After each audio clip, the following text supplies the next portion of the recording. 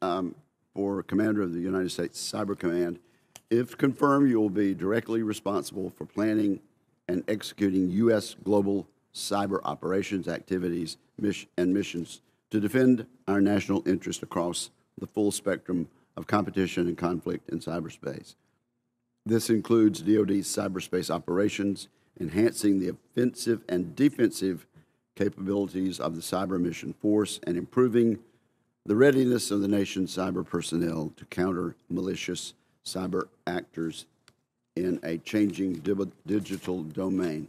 This hearing comes at a pivotal moment for defending cyberspace. General Nakasone, our nation's outgoing commander of Cyber Command, has said the growth in cyber warfare capabilities by our near-peer adversaries, like China, is unlike anything he has seen before. In recent months, we've seen an increase in ransomware attacks on critical infrastructure and aggressive cyber espionage operations on U.S. networks by our near-peer adversaries. Software vulnerabilities and weak network perimeter security have added to the nation's defensive challenges and threaten our strategic ability and decisive advantage in cyberspace. We must keep that decisive advantage. Advancements in technology such as artificial intelligence are also poised to change the pace of the threats we face. Given these challenges, the committee would like to learn how you plan to address the most pressing national security challenges facing our nation in cyberspace. Specifically, I'm interested in hearing what you would do to ensure Cybercom's defend forward and persistent engagement strategies. Those strategies support a proactive military posture in cyberspace and remain capable of disrupting malicious cyber activity at its source and keep pace with an evolving threat.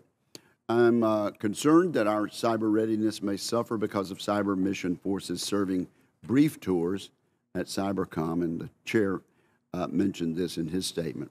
The services are providing personnel to Cybercom who lack necessary cyber skills, technical expertise, and training. I would welcome your views on how to correct readiness shortfalls within the cyber mission force, including how you would work with the services to align training across the department and increase the resiliency of the cyber workforce. Strengthening partnerships across the government, the private sector, and among our allies is also key to defending our national interests in a constantly evolving threat environment. These include hunt-forward operations, in which cyber operators are deployed abroad to identify vulnerabilities and malware on the networks of partner nations. The Under Advisement Program, which creates a forum for threat information sharing with industry, is another example of Cyber Command's unique contributions to national security. These two initiatives exemplify how our cyber forces augment homeland and network defenses while also exposing adversary tactics before they can be used against us in the United States. I hope you'll speak about how you would prioritize partnerships to meet the growing complexity of challenges in the cyber domain. If confirmed, General, you would serve as the Chief of the Central Security Service and would take on a dual-headed role as Director of the National Security Agency.